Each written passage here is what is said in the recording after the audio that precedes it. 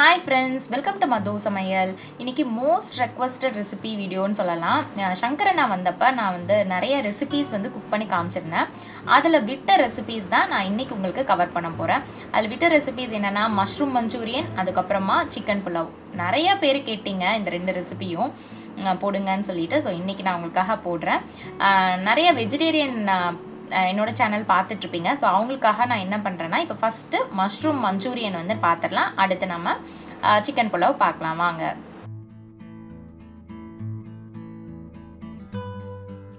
Mushroom மஞ்சூரியனுக்கு mushrooms காளான் எல்லாத்தையுமே first நான் கழுவிக்கிறேன்.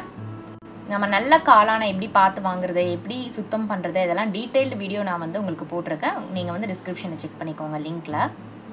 இப்போ இந்த மாதிரி காளான் எல்லாத்தையும் ஒரு 4 நாளாக, பெருசாக இருந்தால் 4, சின்னதாக இருந்தால் 2 அந்த மாதிரி கட் பண்ணிக்கிறேன்.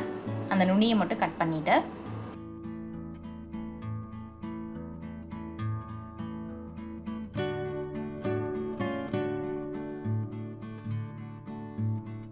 இப்போ ஒரு பவுலில் நம்ம 4 டீஸ்பூன் அளவுக்கு மைதா மாவு சேர்த்துக்கலாம். இப்போ கார்ன்ஃப்ளவர் மாவு ஒரு 3 டீஸ்பூன் அளவுக்கு சேர்த்துக்கலாம். அப்படியே கையோடையே நான் வந்து இன்னொரு சின்ன பவுலில் அதே கார்ன்ஃப்ளவரை வந்து ஒரு 2 டீஸ்பூன் அளவுக்கு நான் சேர்த்துக்கிறேன்.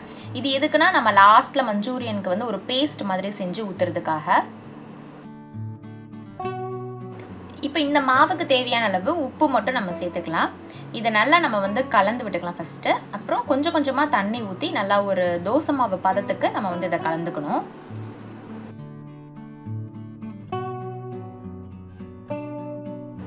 இப்போ பாருங்கள், நல்லா இந்த மாதிரி ஒரு பேட்டர் மாதிரி நம்ம வந்து இதை கலந்துட்டோம். ரொம்ப தண்ணியாகவும் கலந்துடாதீங்க, அப்புறம் உங்களுக்கு நல்லா கோட் ஆகாது.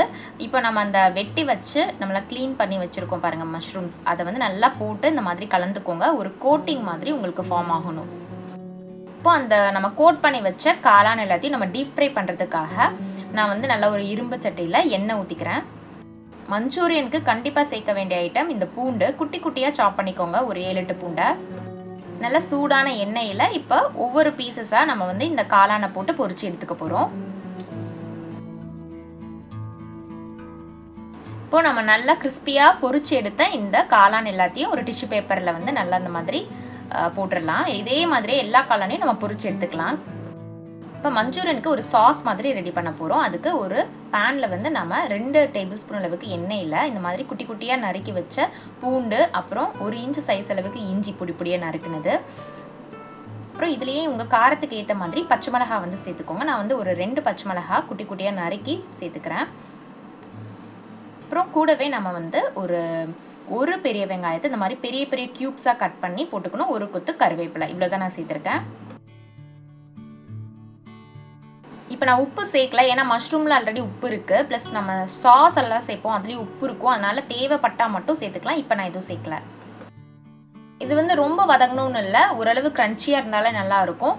கொடமிளகாய் இருந்தால் நீங்கள் இந்த ஸ்டேஜில் சேர்த்துக்கலாம். என்கிட்ட இல்லாதனால நான் சேர்க்கல. இப்போ சோயா சாஸ் வந்து ஒரு 1/2 டீஸ்பூன் அளவுக்கு நான் சேர்த்துக்கிறேன். சோயா சாஸ் ரொம்ப நிறைய சேர்த்துக்கூடாது. இது கூடவே நம்ம ஒரு 3 டேபிள் ஸ்பூன் அளவுக்கு டொமேட்டோ சாஸ் வந்து நான் சேர்த்துக்கிறேன். இப்போ வினிகர் வந்து ஒரு 1/2 டீஸ்பூன் அளவுக்கு சேர்த்துக்கிறேன். நம்ம ஏற்கனவே கொஞ்சம் நம்ம கார்ன்ஃப்ளவர் ஒரு குட்டி பவுலில் எடுத்து வச்சுருந்தோம்ல, அதில் கொஞ்சம் தண்ணி ஊற்றி கட்டி இல்லாமல் நல்லா கார்ன்ஃப்ளவர் வந்து ஒரு பேஸ்ட் மாதிரி கலந்துக்கோங்க. இது வந்து பார்த்திங்கன்னா நம்ம அந்த மஞ்சூரியன் அந்த சாஸ் கூட சேர்க்குறோம். இந்த மாதிரி நல்லா இதை வந்து கலந்துக்கோங்க. இது நல்லா உங்களுக்கு ஒரு சாஸ் கன்சிஸ்டன்சிக்கு கொண்டு வரும் இந்த மஞ்சூரியன். இது வந்து உங்களுக்கு நல்லா கிரேவியாக வேணும்னு நினச்சிங்கன்னா இன்னும் கொஞ்சம் கூட நீங்கள் அதை வந்து ஜாஸ்தி சேர்த்துக்கலாம். இப்போது இன்னும் கொஞ்சமாக நான் தண்ணி சேர்த்துட்டு இது நல்லா அப்படியே கலந்து விட்டுக்கிறேன். பாருங்கள், ஒரு கொதி வரட்டும். இப்போ இந்த சாஸில் நம்ம ஃப்ரை பண்ணி வச்ச மஷ்ரூம்ஸ் எல்லாத்தையும் நம்ம போட்டு நல்லா வந்து ஒரு வாட்டி மிக்ஸ் பண்ணிக்கோங்க, ஒரு டாஸ் பண்ணிக்கோங்க. இதில் வந்து நீங்கள் இப்போ இந்த ஸ்டேஜில் ஸ்ப்ரிங் ஆனியன்ஸ் இருந்தால் குட்டி குட்டியாக நறுக்கி சேர்த்திங்கன்னா ஒரு நல்ல ஃப்ளேவர் கொடுக்கும். அவ்வளோதாங்க, மஷ்ரூம் மஞ்சூரியன் ரெடி. நிறையா பேர் விரும்பி கேட்ட ஒரு ரெசிபி தான் இப்போ நம்ம பார்க்க போகிறோம், சிக்கன் புலாவ். இப்போ அதுக்காக நான் சிக்கன் எல்லாத்தையும் நல்லா வாஷ் பண்ணிக்கிறேன். கல்லுப்பு மஞ்சத்தூள்லாம் போட்டு நல்லா அதை வந்து வாஷ் பண்ணிக்கிறேன். அப்போ தான் வந்து அந்த கவுச்சி ஸ்மெல் இருக்காது.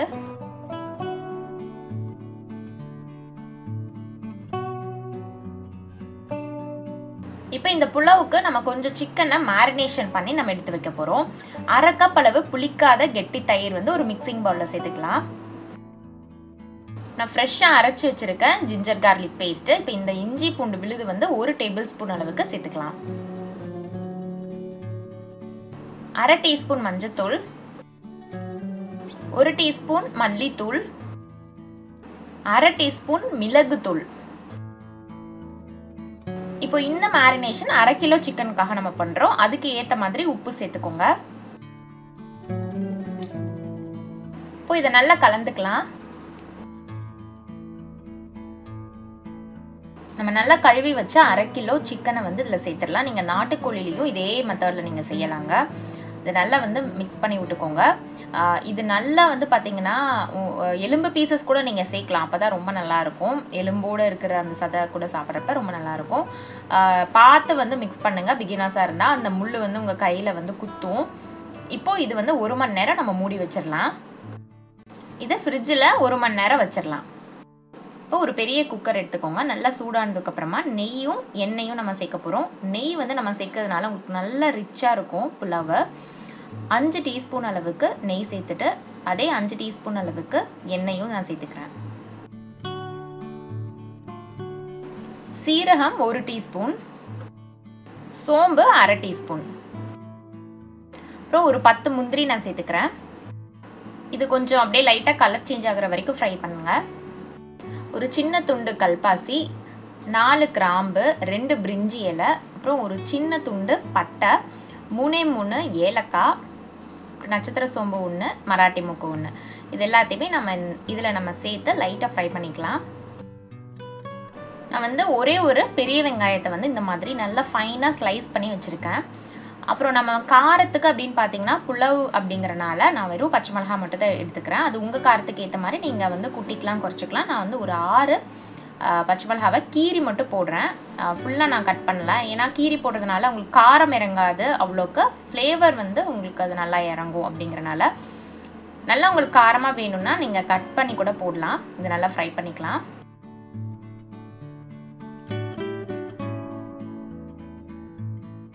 நம்ம சேர்த்த வெங்காயம் எல்லாமே நல்லா அப்படியே ஒரு மாதிரி மொறுன்னு வர வரைக்கும் நம்ம வெயிட் பண்ணணும். வெங்காயம் நல்லா ஃப்ரை ஆயிடுச்சு. இப்போ நம்ம ஒரு 1 மணி நேரம் மேரினேட் பண்ணி ஃப்ரிட்ஜில் வச்சுருந்தோம்ல, அந்த சிக்கனை இதில் சேர்த்துடலாம்.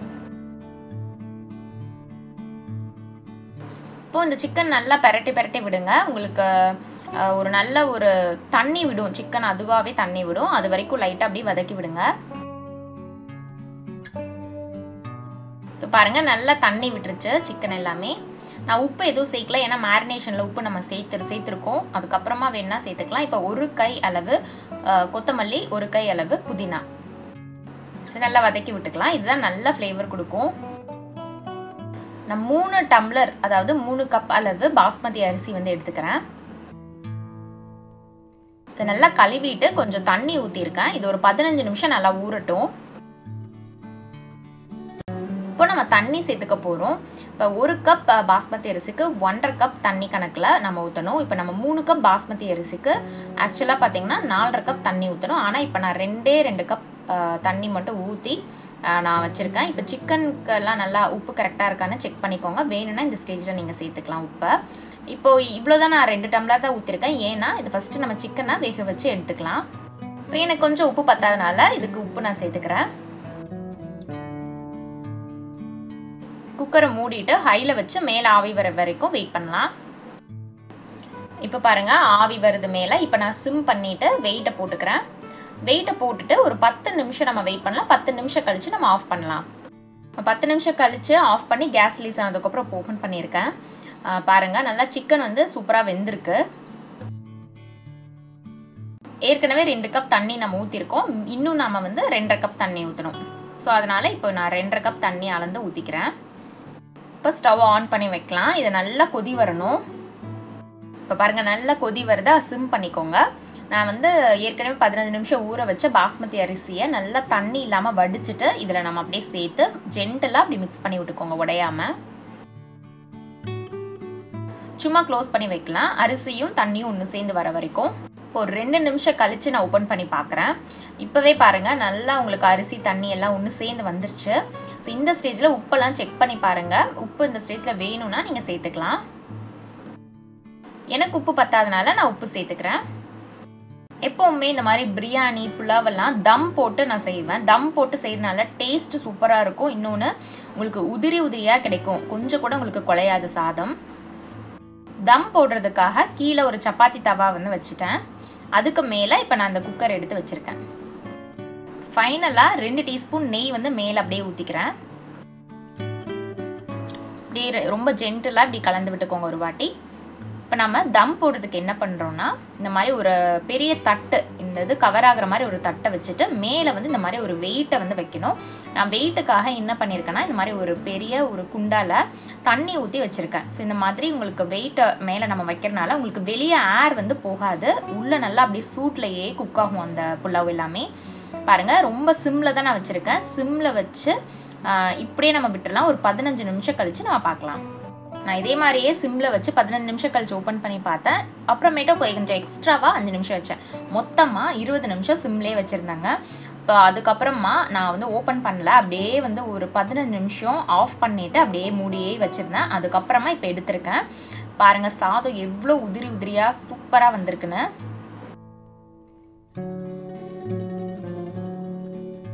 சிக்கன் புலாவும் நமக்கு ரெடி ஆயிடுச்சு. அன்னைக்கு அந்த விருந்தில் வந்து நான் வேறு என்னென்ன செஞ்சுருந்தேன்னா, ஹோம்மேட் பீடா, நானாகவே பீடா பான் வந்து செஞ்சேன். அதுலேயே உங்களுக்கு நிறைய வெரைட்டிஸ் காமிச்சிருப்பேன். ஐஸ் பீடா, சாக்லேட் பீடா, அந்த மாதிரி.